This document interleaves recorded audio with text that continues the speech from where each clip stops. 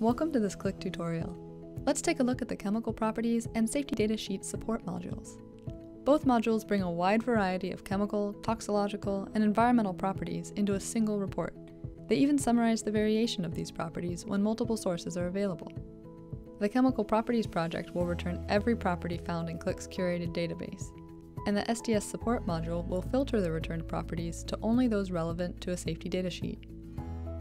In this example, we're going to look up two common active ingredients in dandruff shampoos.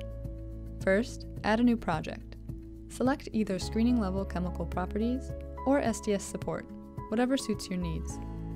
This puts us back on the dashboard looking at our new project.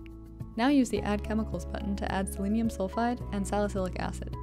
Click on that info card in the upper right-hand corner of the video for more details about the chemical search process. If this box displays running, that means that some properties were not available as experimental data, and CLiCC is running QSAR models to estimate those properties. CLiCC will email you when it's completed, and you'll be able to move on. You'll never see the running icon twice for the same chemical. Those values are added to the database. Once all the chemicals show complete icons, you can click here to view all of the properties for just one chemical at a time. Or click this button in the upper right if you'd like to see all chemicals side by side with summarized properties. Let's look at that summary first.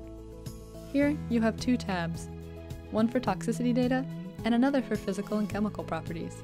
You can hide and show chemicals by clicking on these eyes. I could click here for the modeling methodology and data source citations, or I could click here to download the results in an Excel file. These blue table links take you directly to the individual chemical pages that are linked on the dashboard. Here you can take a closer look at the data. CLiCC's curated database aggregates values from multiple databases, and this table is a detailed summary of their variation. It displays common statistics in the data sources. The confidence level tells you whether the value is an experimental result, or it will display the model confidence if the value is a modeled estimate. If you're interested in more details, check out the PDF tutorials on the tutorial page, or look at the links in this video's description. If you'd like to learn more about other CLiCC projects, check out these other tutorials from CLiCC.